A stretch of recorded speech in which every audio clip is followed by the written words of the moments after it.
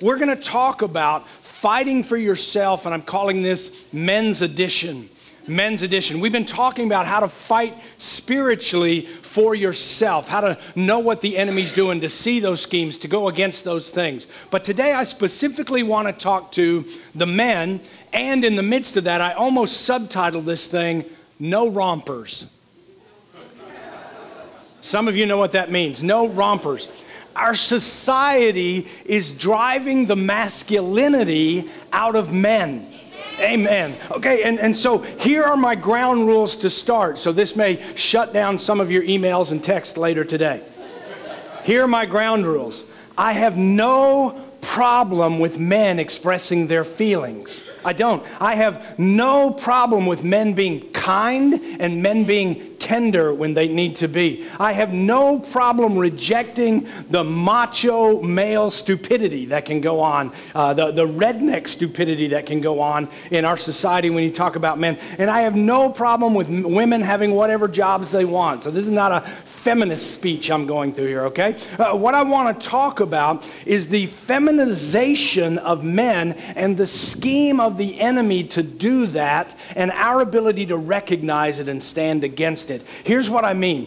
I began to look at what are some of the reasons why there's this shift toward femininity in men in our society. And you know, the first one I mentioned already, I mean, we just recently had this release of rompers. Rompers from, if you don't know what a romper is, it's where they take a shirt and a pair of shorts and they make it one piece and it's out of silk. It's ridiculous. Anyways, it's one of those things that's being, and then they made them out of lace to go on top of that. So yeah, I'm just, yeah, not at my house, not at my house. This is another one I saw, the clip-on man bun. Okay, you know how women wear buns and now men are wearing buns? Well, now they have a clip-on bun in case you... And I'm thinking, where is your credibility as a man if you can't grow your hair long enough that you have to have a clip-on man bun? I mean, there's no credibility in that at all. We have a move toward transvestites in our society. We have entire clubs where men go to dress and act as women. It's a bizarre thing we're moving into. I saw a deal the other day, and I don't mean to get too much information here, where a man actually had breast implants put in so he could be a better female impersonator. And I'm just thinking, where are we going with this? We have legal discussions right now going on in this country about whether or not we need to take gender off of our driver's license. So there's just an X there instead of male or female. That's going on right now. Canada has a law being put in place right now to stop the use of pronouns as it describes a man and a woman. So no longer he and she, just it and they. Okay? That's important. There's plastic surgery for men on the rise where they're getting muscle implants. I'm thinking if you can't go to the gym and get them on your own, why would you want fake ones? Okay, we have hair waxing for men. I'm not even going there. Okay, 5-year-old boys deciding they're a girl and the parents agreeing. We just have stuff going on. There is actually a man who was transgendered into a woman in the MMA, mixed martial arts fighting arena, and they're letting him fight the women, and needless to say, he's dominating. And it doesn't make sense to me. In Sweden, they now have gender-neutral preschools where they will not call your children boys and girls. Crazy stuff. We have this whole Bruce Jenner, he's not Caitlyn, what he is messed up Bruce in a dress.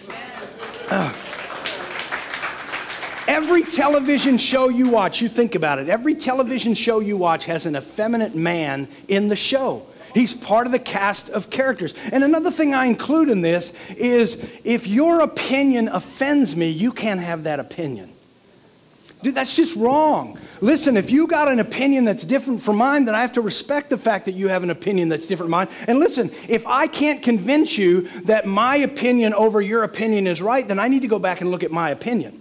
Not be offended and tell you you can't have your opinion because it doesn't agree with me. Now, I don't blame society so much as I blame the enemy and a scheme that the enemy is currently working and the blindness of our men to that scheme. Yeah. So I may be asking the question, which one of you women want one of these men? I mean, do you know why a lot of times a girl has an effeminate guy as a best friend? Because she doesn't want him as a husband. Think about that. Now, I want you to remember my disclaimer. I'm not a homophobic, redneck, macho jerk. That's not what I'm saying at all. I'm just looking for men to walk and talk and act like men. And to walk and talk like men. The men that we were described to be in Scripture. Listen, sensitivity and tolerance are two completely different things. You can be a sensitive man. Sensitivity and effeminateness are two completely different things. I believe a man defined as a godly man is a sensitive man, but that doesn't make him effeminate and tolerant. I'm looking for characters in the Bible that I see. Some of these that I put on my list may surprise you for why you're there, but this is more than just acting tough. I look at a guy like Joseph, the husband of Mary, mother of Jesus. Joseph wanted to put Mary away quietly. He had enough integrity and care and concern for her that he did not want her disrespected. So he said, look, I don't want to marry her because she's pregnant and it's not by me, but I want to do it quietly. Not because I'm ashamed of myself, but because I don't want it to be a reflection of her. That's character in him. That's strength in him. There's a guy named Benaniah in 1 Chronicles 11:22. It says, he killed a lion in a pit on a snowy day. Now, that may not seem much like to you, but go read that story about Chronicles. They're just talking about Benaniah, and out of nowhere it says, oh, and by the way, he killed a lion in a pit on a snowy day. He was unafraid. He was unafraid. Joshua, after losing to Jericho, meaning the walls fell and they went in, but they got the gold and silver, Achan did, and then they went to Ai, and they actually lost the battle in Ai. If you look at what Joshua did, he gathered all the people together, and he read them the entire Mosaic law. Here's what he did. He said, the reason we lost to Ai was because we failed in sin. So I'm going to go back and I'm going to read you the entire law, the entire Torah. I want you to be strong in the Lord and strong in his word. If you look at Jacob, who was later named Israel, he worked 14 years for Rachel. 7 years he was deceived, and then he worked an additional 7. Why? Because he was committed. He had a legitimate love for her. He was a man who said, I am willing to do whatever it takes to get her.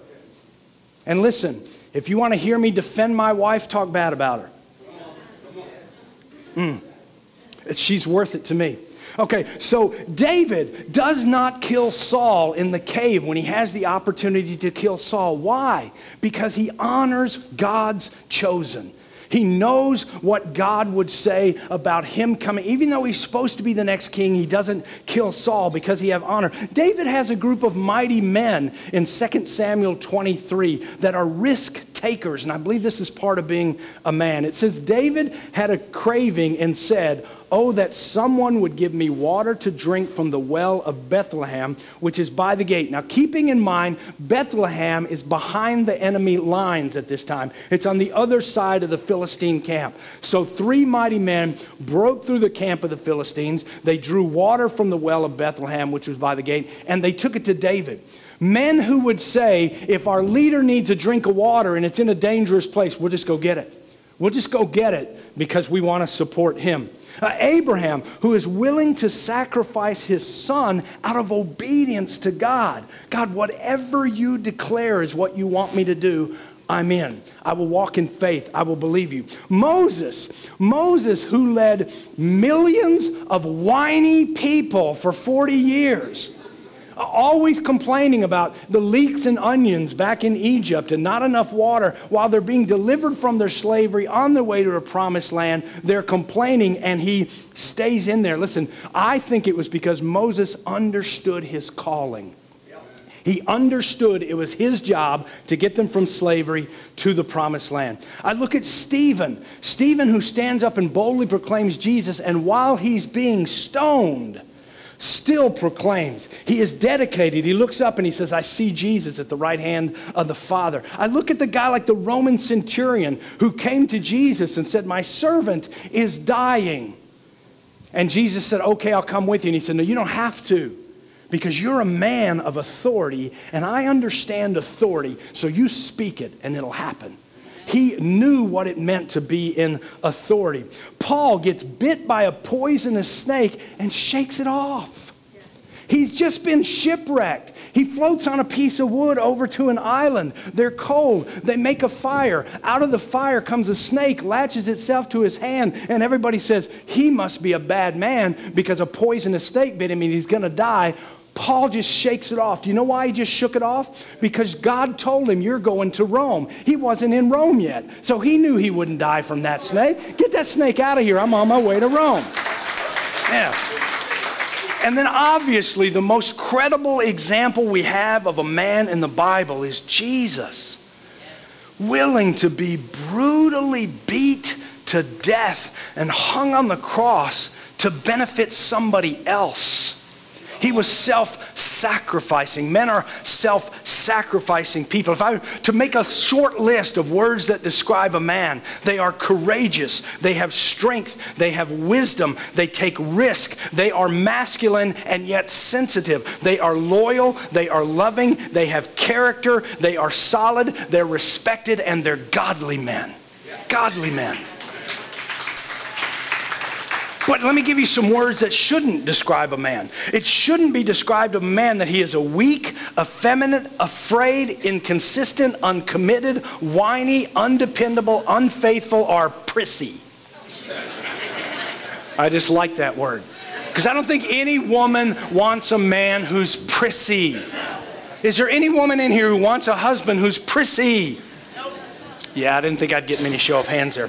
In 1 Corinthians 6:9, not talking specifically to men, but just listen to the list as it describes the people in the kingdom of God. Or do you not know that the unrighteous will not inherit the kingdom of God? Don't be deceived. Neither fornicators, or idolaters, or adulterers, or effeminate, or homosexuals, or thieves, or covetous, or drunkards, or revilers, or swindlers, none of those will inherit the kingdom of God. And just so you know, that word effeminate there means unnaturally lewd people. These things do not describe a godly man. So I want to talk a little bit today about how do we step into that role, man? How do we step into the role of being a godly man, the kind described in the Bible, so we can accomplish the things that the men in the Bible accomplished? And the easiest one for me is to go to Psalms chapter 1, the whole chapter, Psalms chapter 1. So if you got a Bible, turn there. If not, you can look up at the screens. It'll be up there. I just want to walk through this chapter. I want to show you what it means for men. And I want you to note that this is the very first psalm that is recorded for us. It is Psalms 1 out of 150 of them. This is the one chosen to be first. Here's what it says. How blessed, now to start with it, blessed for our purposes of reading this today would be how happy. How blessed, how happy is the man who does not walk in the counsel of the wicked. He does not take advice from wicked men. What is wicked? In the actual Greek, the language, or in the actual Hebrew here, the actual language means hostile to God. In other words, somebody's not following God. Somebody doesn't want anything to do with God. The happy, the blessed man doesn't take advice from them. Why would we take advice from people who don't know God? Why as a man would I take advice from someone who doesn't know God? So if I need business advice, I'm going to a Christian business person. If I need financial advice, I'm going to a Christian who is wealthy. If I need marriage advice, I'm going to a Christian counselor who's married. Remember that last part's really important. If you're going to get marriage counseling, if you're someone who's married. Now look at the next line. Nor stand in the path of sinners. We hear this in 1 Corinthians 5:13. It says, bad company corrupts good morals. Don't be in the path of the sinner. Don't stand in that path trying to succeed in the world system without God. It says, nor sit in the seat of scoffers. The definition of scoffer there means a person who arrogantly mocks. Arrogantly mocks. And the key word there would be arrogant. But I want you to see something in case you didn't see it. How blessed is the man who doesn't walk in the counsel of the wicked, nor stand in the path of sinner, nor sit in the seat of scoffer. I don't know if you see the progression, but the progression is going towards stopping. The progression is headed toward stillness and death and consumed by evil. Blessed is the man who doesn't start on that path to death. Blessed is the man who runs the race. Blessed is the man who sees the schemes of the evil one and doesn't get to a place where he just sits. 2, but his delight is in the law of the Lord, and in his law he meditates day and night. Now that law there represents the Torah. It's the instruction of God. It's the fullness of the instruction of God. And he says, one who delights in that instruction of God. But notice it says, and in his law he meditates day and night. Now, I'm pretty sure we were not meant to stay up 24 hours a day. There's this thing called sleep and rest that God designed. But he said meditate on it day and night. Not a quiet time, 30 minutes in the morning. Not a churchgoer on Sunday. But listen to me. Every aspect of life is guided by the instruction of God. Everything I do as a man should be under the instruction of God. So listen to me. If God says a man should rest, then a man should rest. If God says a man should fight, then a man should fight. If God says a man should have character and honor, then I need to develop character and honor. Every part of my life, God wants you to succeed at every godly thing in your life. Verse 3, this is unique. He will be a tree, man, you will be a tree firmly planted by streams of water. Why is he using that example? What's the correlation there for you and me? Listen to me. The word planted is very specific. It doesn't mean a sprig that grew on its own. It means something put there on purpose. It was planted there on purpose. Matthew 15:13 says this, but he answered and said, every plant which my heavenly Father did not plant will be uprooted. The Father plants you, man, plants you at this time. One of my favorite verses is in Acts 17. I think it's around verse 20. It says that he has designed this time and this boundary of habitation for you. You're not here accidentally. You're not in 2017 accidentally. You're not at Revive Church accidentally. You're not in the marriage you're in accidentally. He has planted you in a place that he wants you. And then it says he's going to be planted by the streams of water. What are we talking about when we talk about water? What is water to a tree? Water to a tree is its source of life.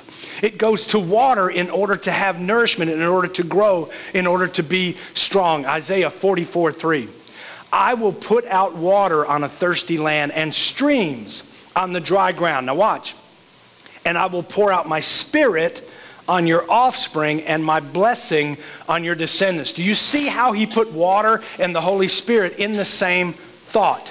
He's saying that that water that you get nourished from represents the Spirit. You are planted by God where you are in order for you to draw from the Holy Spirit for your life, for your substance. Yeah.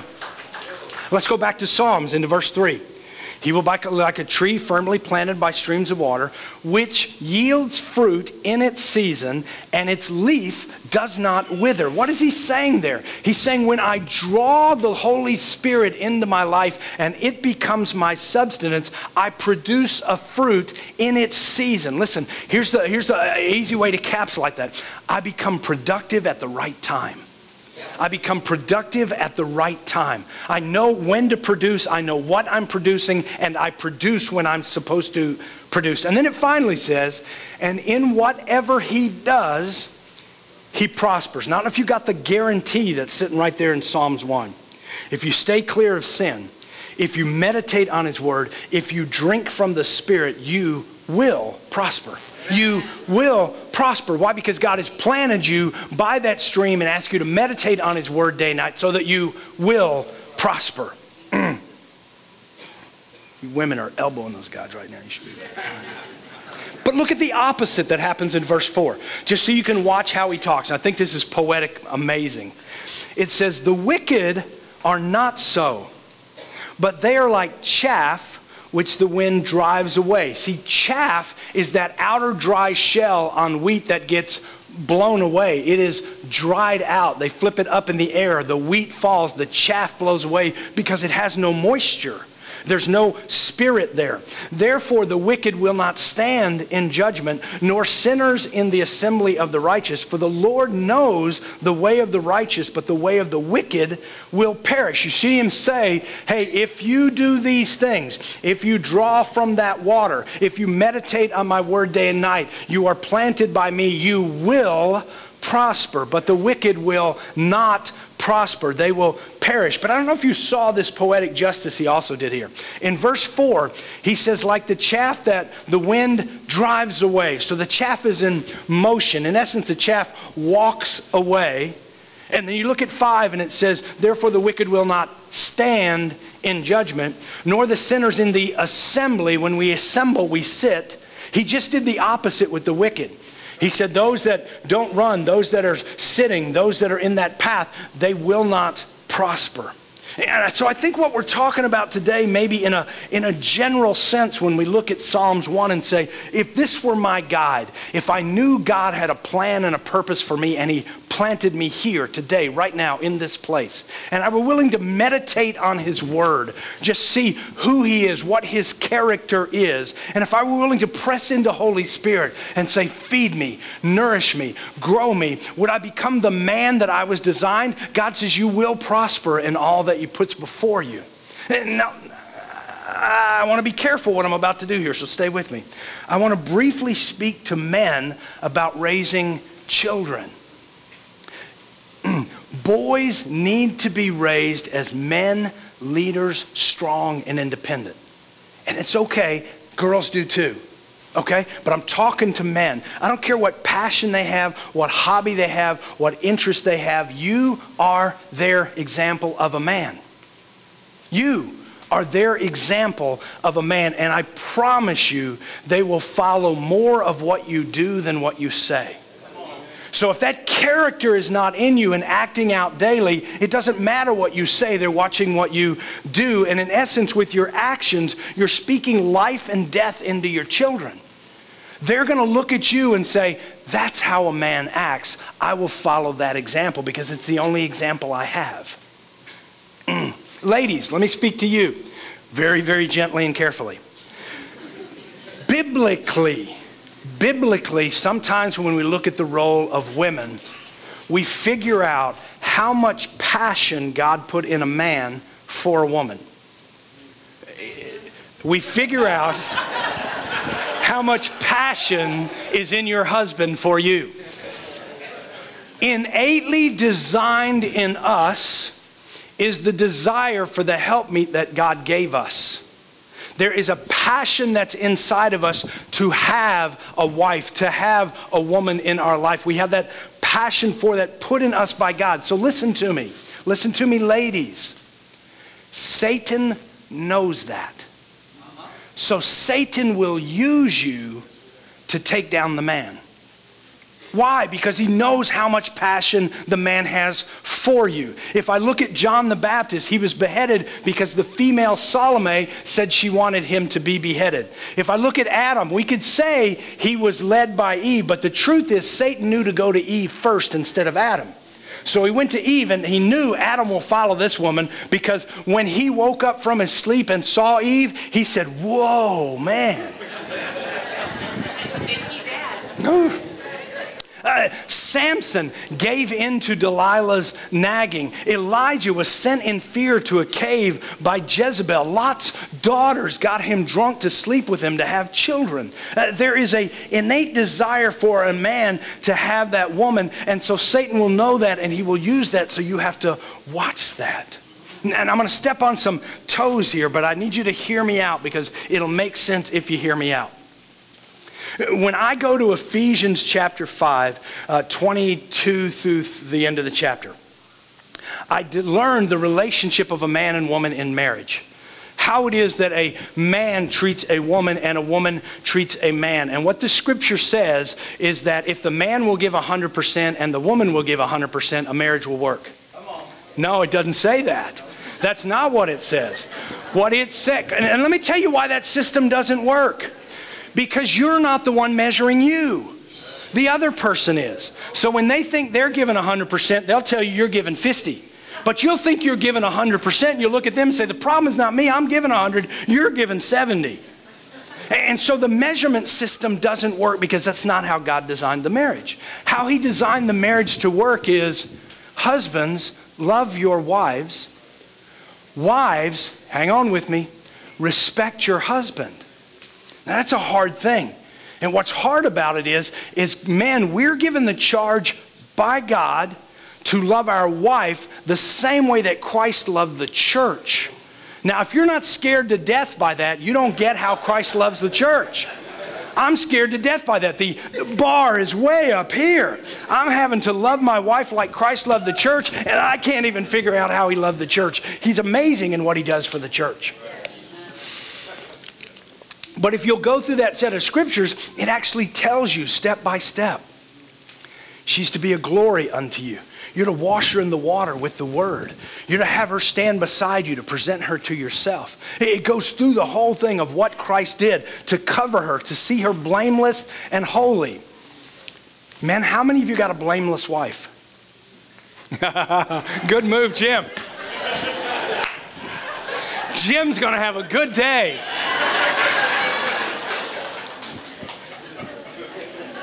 Why would I have that as a criteria in front of me? Because that's how Christ sees the church. He sees the church as blameless. Why? Because he takes the blame. As a man, I have to stand up and say, even when she's wrong, it's mine. I'm the leader. I'm the one who stands up and says, I take this on because she's going to be blameless in front of everybody else. Now listen to me. How do we move into that? Well, it says that she has to respect the husband. Do you notice it never says she has to love the husband? Now let me show you why this works. Because this marriage thing we're doing, I'm doing counseling right now with 2 or 3 couples, trying to get this concept across. The design of God in a marriage is that the husband would love the wife and the wife would respect the husband. Now, let me just start on one side, the man's side. How many of you men find it easy to love your wife if she doesn't respect you? It's near impossible. It's near impossible. You want to pour out love on this person who's showing you disrespect. And you're like, how am I supposed to love her if she's going to be disrespectful? Now let's go to the women's side. How many of you women want to respect a man who doesn't show you love? If he doesn't show you love, how can you respect him? So what they do is they say, hey, when he starts showing me love, then I'll respect him. Here's the problem. He cannot show you love unless he feels respected. Now listen, it goes both ways. She cannot show you respect unless she feels loved. So here's where the circle of love and respect begins. If you want to feel loved, wives, show respect, because the result of respect is love. If you want to feel respected, men, show love, because when you show love, she will give you respect. This is making sense. So it's a challenge. It's not, because most people will say, when the other does their part, I will do my part. Listen to me. The way God set it up, the other cannot do their part until you do yours. When you begin showing her love, men, she will begin respecting you. And when you begin showing him respect, ladies, he will show you love because it's the result of what you've shown. Let me put it to you this way. It's kind of easy to grasp. In our society, we talk a lot about unconditional love, right? Ladies, do you want unconditional love from the man? Absolutely. Doesn't matter if I'm in a bad mood that day. Doesn't matter what's going on. If I'm I just want him to say, it's okay, dear. I love you. It's all good. We don't have any problem understanding the concept of unconditional love. There's an expectation that a wife will be unconditionally loved. But watch this. Is there an expectation that a husband will be unconditionally respected? Well, he doesn't deserve my respect. Do you deserve unconditional love? No, we don't deserve unconditional love. It's what we're asking for, but it's what Christ gave us. Do you unconditionally respect Christ even though you don't understand what's going on sometimes in your life? Yes. It's the same thing in a husband and wife relationship. It's hard. It's hard because you have to learn, ladies, how does he receive respect? Does he feel respected if I compliment him in public? Does he feel respected if I tell him verbally, I think you're amazing and what you just did today just makes me so proud of you? Men, we have to learn how our wives receive love. I sit with so many couples where the husband's wife will say, he doesn't love me anymore. And the husband will literally say, are you kidding me? I'm working 60 hours a week. You're living in a brand new house. I just bought you a car. And she's saying, none of that shows me love. Because he doesn't understand that what she wants is for him to come home at the end of the day, sit down on the couch and say, talk to me. Tell me about your day. Tell me what happened. Maybe she likes a gift. Maybe she likes words of affirmation. But whatever it is, you got to find that way that she receives love and says, I know he loves me because he does this. Listen to me, ladies, in the same way. I know she respects me because she does this. Got the room real quiet. So I'm going to end on this note. This is back for the men. Men. Most of the time we're in church, we get into these circles of men and we talk about accountability. Iron sharpens iron. You got to have somebody to call on when you're tempted. You got to be able to talk openly with another guy. Listen, all of that is good. All of that is good. All of that is healthy. All of that is essential. But I want you to hear me really strongly on this statement. If your accountability is not to God, you will deceive your accountability. This is what I know. I can lie to my friend when he says, have you been tempted to do that? I can say, oh no, I'm good. I'm good this week, even though I haven't. I can lie to my spouse. I can say, no, it's all good when it's not all good. But listen to me. If you go to Hebrews 4:13, it said God knows all things. All things are known to him. So who can you be accountable to that's a better accountability than God?